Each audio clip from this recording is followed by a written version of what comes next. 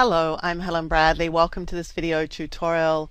In this tutorial, I'm going to show you a fix for an overexposed image in Lightroom.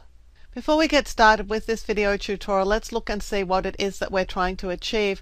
We're going to take a severely overexposed image like this and we are going to fix it.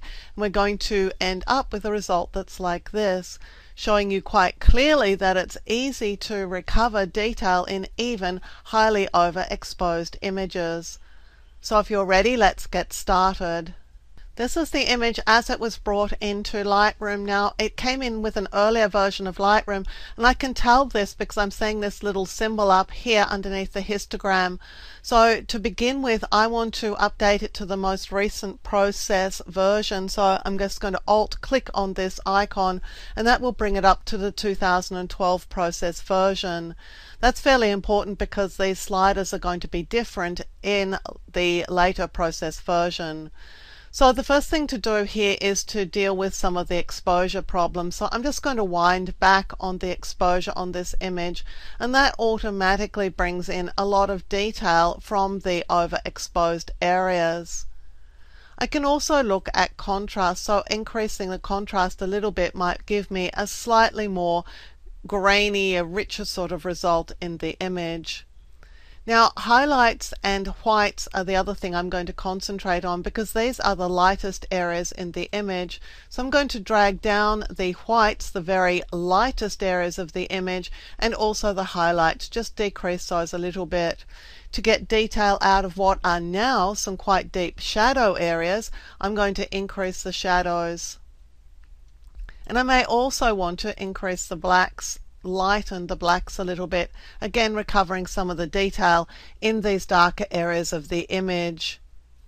Clarity and vibrance are going to be important too. Clarity will give us some mid-tone contrast adjustment, and that will add a little bit of crunch, a little bit of detail and sharpening into the mid-tones, and adding a little bit of vibrance will help too. So far so good. The thing I want to do now is to increase some of the detail in the image, and I'm going to do that with the adjustment brush. So I'm going to click here on the adjustment brush, and I'm going to click on one of the places I want to add a little bit extra, and that is this black tire here. So I'm just selecting on the tire, or just pinning down my adjustment brush. I'm resizing it, and I'm going to decrease my feather. I'm going to make sure auto mask is turned on. And then I'm going to just paint over this area. It might help if I show the mask overlay so that you can see what area of the image I actually have selected here. I just want to isolate these black or darker areas of the image, the tire. And if I need to wipe out or erase some of my selection, I'm just holding down the Alt key because that gets me to the eraser, which has a slightly different set of settings on it. It's a much smaller brush, so it's a little bit easier to clean up with that.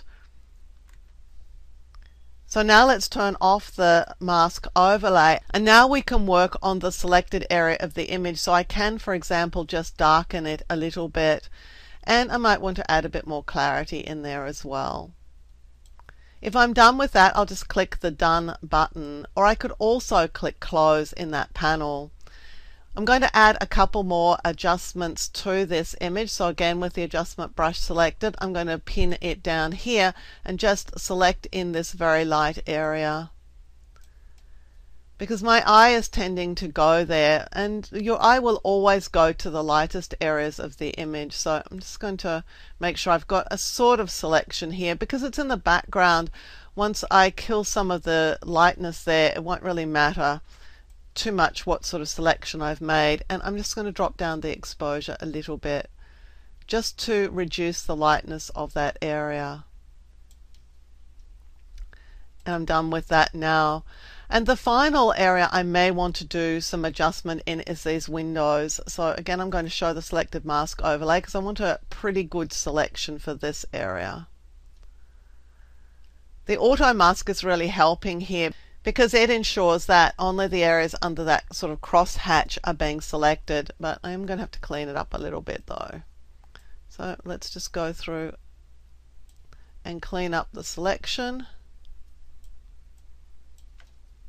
go back to not seeing the mask overlay, and then just work out what we're going to do with this. I'm thinking maybe a little bit less contrast and a little bit less exposure might help on that area. I could also look at some increased saturation if I wanted to, and perhaps a little bit more clarity. You can also bring down the highlights a little bit, but I don't want to do it too much because you're getting that sort of negative look on the image. So I'd really still want a little bit of clarity in here, because you can see that this window is looking a lot different to this one. So I'm just going to look for something that's going to work for me there in terms of that effect, and then click Done. From here I can just consider if I want to make any further adjustments with the image. I think I want to increase saturation a bit. I'm not really too happy with the color in the image. I'd like to see a little bit more color. But when I wind up the color for the truck and give it some really nice color, I'm getting a lot of green here. Well, I can bring down the green if I click on color here, and I can isolate the green areas of the image by just clicking on green, and then just reduce the saturation of those areas. And it'll need to be in yellow probably as well, because there's a lot of yellow in the green. And if I just reduce those, you can see I'm getting better color through the truck, but not quite so much green in the image. So now let's look and see how far we've come. I'm just going to press the / key, and that'll give us the before image. And here is the after image. So we've been able to recover a lot of detail in this overexposed image. We're doing it with adjustments through the basic panel in Lightroom, and then adding special localized adjustments with the adjustment brush.